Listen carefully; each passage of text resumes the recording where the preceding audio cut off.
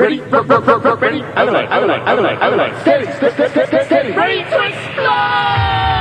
Wombat, something that you really ought to see. Wombat, you must be crazy if you watch it on TV. Wombat, kind of wild if you're really asking me. It's everything and more you could ever want to be. Wombat.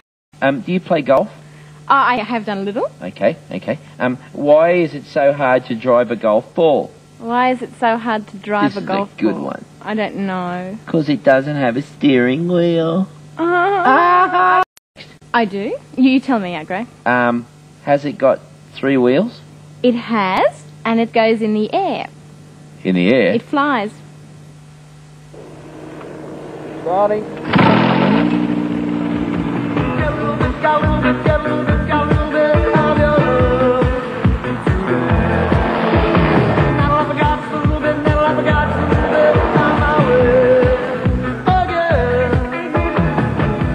Now what's this? It's very small, so could it be a light aircraft? No, too small. Looks and sounds a lot like an ultralight, but the controls are different. It's very similar to a hang glider, but they don't have engines. No, well they're not light aircraft and they're not ultralights. They're called trikes, a form of powered hang glider, and they certainly look like fun to fly, so let's go and take a closer look.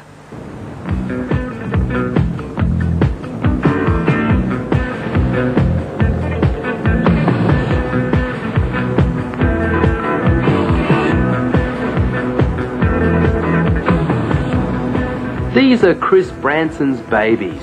He's from Airborne Wind Sports on the central New South Wales coast. The shortened name for them is trikes. Their technical name is a weight shift controlled aircraft. They fly with the same principle as a hang glider, but of course they have an engine. I asked Chris if they were merely hang gliders with engines. No, it isn't a hang glider with just an engine. It's designed specifically for this type of aircraft to take the extra loads. The configuration looks the same, but the sailcloth is different, the airframe is different. It's only visually to the average person that it looks the same, but it isn't.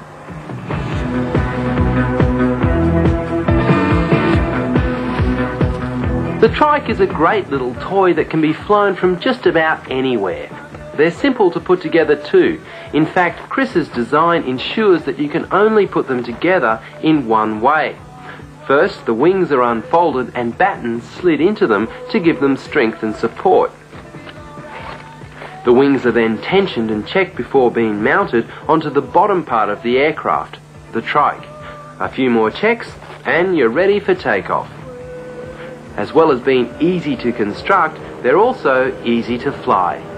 Yes, they are easy to fly. It takes approximately 8 hours to learn to fly solo, and we have qualified instructors that teach how to actually fly these. You can't just come along and hop in and fly it by yourself. You must go through a learning process to learn to fly them correctly. The process of learning is broken down into different stages, and you can actually learn to fly it by the seat of your pants in under 2 hours, but the landing process takes the rest, approximately 5 hours to learn to fly solo. These are real thrill-seeking machines, James Bond-type gadgets that look simple and can really perform. Their power comes from a water-cooled 2-stroke 532cc engine that produces a very hefty 65 horsepower. That's a lot of oomph for such a light machine. They only need 30 metres to take off and land in. They can climb at the nauseating speed of 2,000 feet per minute and can cruise at 110 kilometres per hour. Hold me up, feel alright again. Hold me up in your own pressure. It might look like flying by the seat of your pants, but it doesn't feel like it. They're very comfortable and safe, maybe like riding a motorcycle through the air.